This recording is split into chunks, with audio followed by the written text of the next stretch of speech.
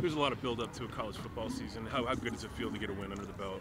Good, yeah. They're too hard to come by. I don't care who you play or how it goes. Wins are too hard to come by. You take everyone you get, and everyone's going to be different. And, we win as a team, we lose as a team. I love where we're at as a team, and I think the future is crazy bright.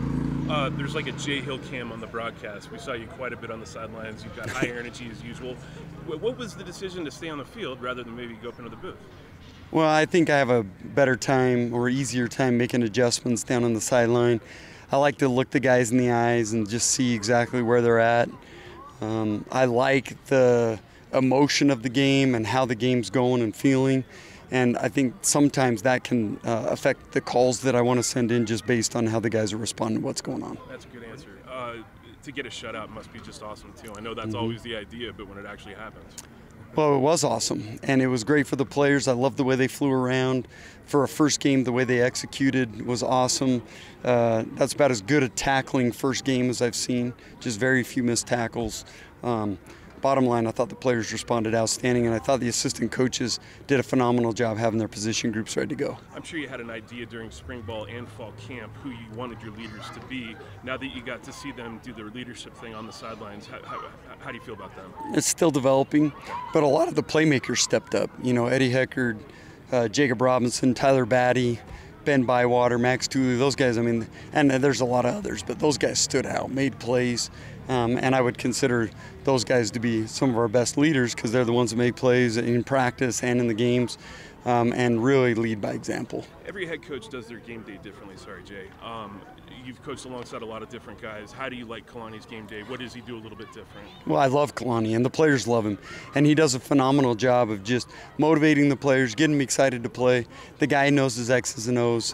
He's a phenomenal leader, and the guys rally behind him. So after the game, Jacob Robinson said, "Hey, I'd throw at me too. Look at me," I think was his quote. Is he undersized for a Division I corner, or is he about the right? No, and I hope they keep throwing at him because they'll keep seeing similar results. Jacob Robinson can play, and he's got great ball skills. He's got great feet. He's going to be a really good player throughout the rest of this year, and we're lucky to have him.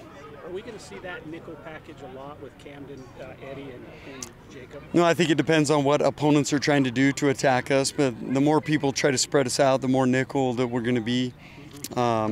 And the way those guys continue to play, it's hard to take them off the field. They've been so successful. Was Eddie a nickel for you at Yes. Yeah. Okay, and as good as one as I've coached some really, really great ones. Eddie Heckard's an elite nickel when he moves inside, and then obviously when we're in our 4-3 package, he moves outside. But he really has a phenomenal feel for that inside corner spot. What makes him such a, like he was an FCS All-American, what makes him such a perfect fit in your scheme? Well, he's physical, super instinctive. He's got ball skills. He's got a competitive nature about him that he just hates to lose, doesn't get beat, and as a consequence, he knows how to stay on top. He knows how to stay in good position as a corner. Really that's what it's all about. If you can stay in a great position as a corner, not let guys stack you or get on top, then you're going to have a chance to be successful, and he's really good at that. Do you feel pretty content with the starting 11 and we're going to run that back the same this week against SUU? Well, I don't know if content's a good word for me. I'm never content. We're always looking to get better. We're always looking to, improve in different areas. We still have a long ways we can go with the scheme. We have a long ways we can go with just overall execution. The guys know there's still things to clean up. There's things I can clean up in the things I'm calling. So it's never perfect. You're always looking for that next step, that next edge. Do you feel like you're farther ahead, though, after pitching and getting a shutout than maybe when it's a value reestablishing this game? Well, I think that's a phenomenal confidence booster in that the players see if you do things right, you trust the process, you trust what we're calling, that good things can happen. And first shutout in 9 years here, that speaks for itself. Does SUU have your defensive players' attention? Oh yeah, heck yeah. We overlook nobody. Every team that we go up against is going to have our full attention and focus. And the reality is those guys had a really good shot to beat Arizona State last week. And if you overlook anyone in today's world, you're not very smart. What were your assessments of the defensive line? How many guys do you plan to kind of play at that spot going forward? Well, I thought they played really good, and I thought Coach Papinga and Coach Puha did a great job of having those guys ready to play. I really liked Jackson Cravens, the way he played in the game. Yeah, but that whole interior group, Nisa Mahe, John Nelson played really good in that game. That group played good, Caden Hawes.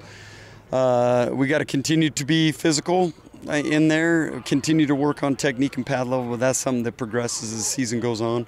We need a little bit more production in the pass rush off the edge from the defensive end group. Were you disappointed with that only one sack coming out of that game? Well, for as much as we blitzed, we should have had more pressure. I think we had 10 QB hits, which is a good number, but we need more sacks. We need more balls to leave the quarterback's hands in that opportunity where the DBs have a chance to break on it. And again, that's something that we'll get better at. We got to be a little nastier off the edge. You touched on Ryan Riegel a little bit yesterday in your show, and just kind of his ability to flip the field. What kind of a weapon is that for the defense to have a punter? Well, there's a reason why there's so many NFL scouts out watching him. I mean, he is a weapon, and he's got big-time ability. He stays poised. Even when we were backed up at times, the guy would hit huge bombs. I still think his best football's in his future. I mean, that guy's just scratching the surface of how good he can become. But he's a true weapon, and he's a big-time leg that doesn't come around every year.